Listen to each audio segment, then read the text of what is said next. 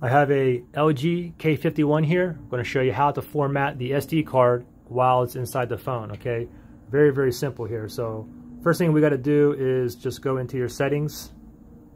So tap on your settings icon right here, and then from here you want to go ahead and scroll down, and you want to go down to where it says storage right here. Tap on that. Now under external it should say SD card on here. If it doesn't, then you need to reinsert your SD card, or maybe it's corrupted, okay? Anyways, from here go ahead and tap on SD card, and then down here you can just click on file, and you can do just once or always use that. It doesn't really matter.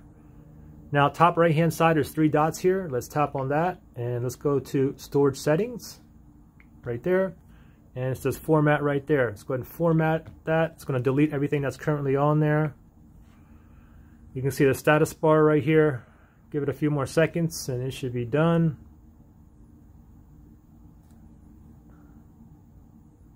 There we go. Uses portable storage. The SD card is ready to be used as portable or external storage.